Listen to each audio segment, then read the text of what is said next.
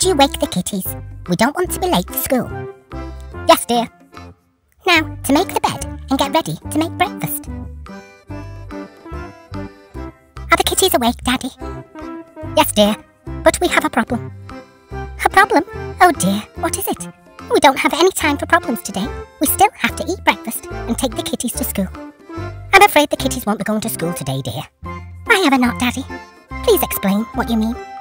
The kitties have got fleas, dear. Fleas? Yes, dear.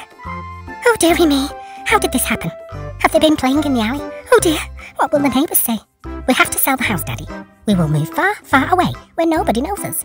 Yes, that's what we will do. Now, Daddy, pack a bag and then we'll go.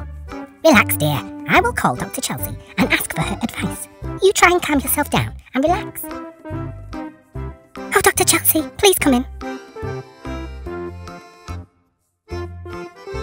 Oh, good morning, Pearl. Is everything okay? Oh, yes, everything is hunky-dory.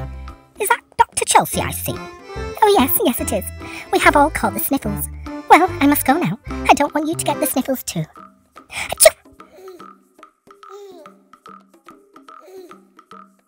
Oh, Dr. Chelsea, thank you for coming on such short notice.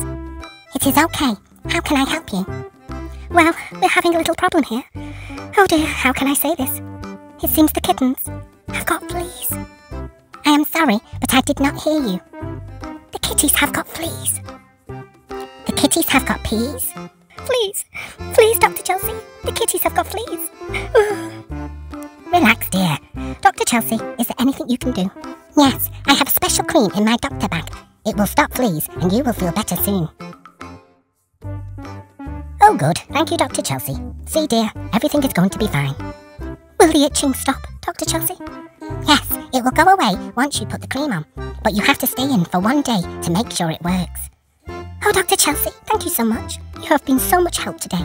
Would you like some catnip or a saucer of milk? No, thank you. I must go. I have a meeting with the president about my new job. Okay, well, thank you, Dr. Chelsea. You have been a great help. Dr. Chelsea, I don't want to scare you, but there is a flea on your head. Huh?